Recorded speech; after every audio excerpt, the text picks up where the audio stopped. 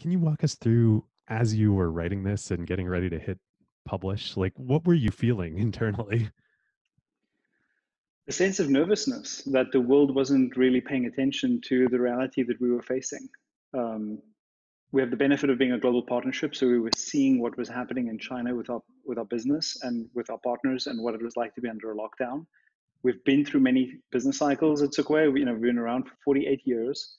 We've been through so many of these cycles, and we've seen this movie before.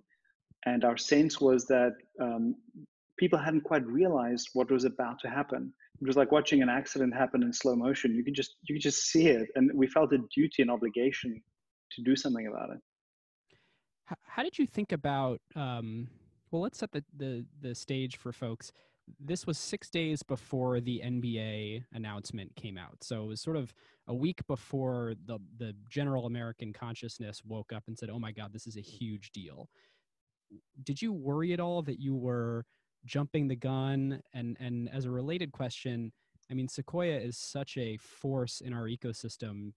Did you think about the risk of, gosh, do we incite something by releasing something like this? We do, which is why we do this very infrequently. The last time we did something comparable was at the end of 2008 with the Rest in Peace Good Times memo, which wasn't intended to be published. It was really intended just for our founders because we wanted them to understand what was happening. And it comes at a risk. I mean, even there, I heard from people back in 2008 that we were the reason the crash happened, like as if we had that kind of power. And You should similarly be here, lucky.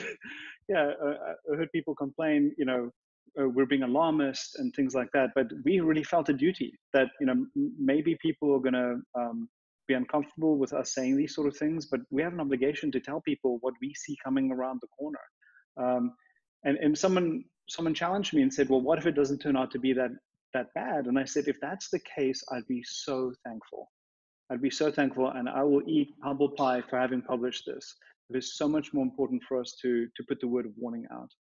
And I remember this, often when you're in the trenches as a company, you have a slightly different perspective on things, especially if you haven't been through previous cycles. And I remember when I was there at PayPal I joined in March of 2000. The NASDAQ started its slide in April.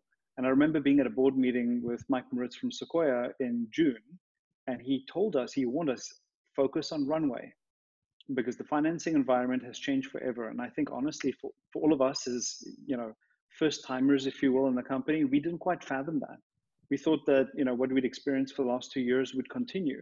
And he really rung the bell and we paid attention. And that month, we really started to sharpen our pencils to make sure that we had enough runway to make it to the other side. There's, I was going to ask about this later, but let's just jump into it now. What I'm super curious. You've talked about this a bunch, and obviously as CFO, you were right there at the helm doing this. What were the things you did? I mean, PayPal emerged from, you were, I believe, the first technology company to go public after the crash, then had this wonderful exit.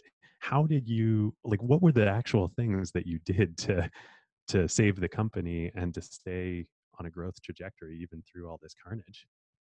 Well, firstly, it's obviously a team effort, right? I mean, I was one of many people of the company that rallied together. And I think that's one of the things that you see in this unfortunate humanitarian crisis. I mean, I think the thing that's different about this, by the way, is it's a health crisis in addition to an economic crisis at a global scale. I mean, that makes it so different from any of these other incidents we've seen. And, that's awful on many levels, but I do think it's very different from what we had back then.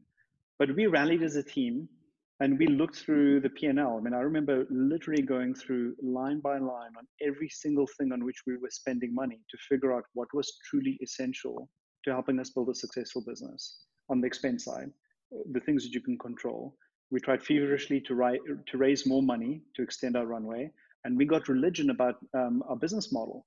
I mean, up until I think June 10 or June 20, 2000, PayPal didn't charge for its service.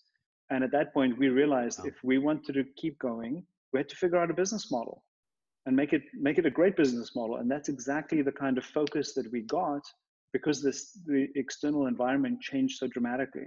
But it's constraints enable you to come up with creative new solutions. And so I think you're gonna find an incredible array of entrepreneurs coming up with wonderful solutions in the midst of this terrible crisis.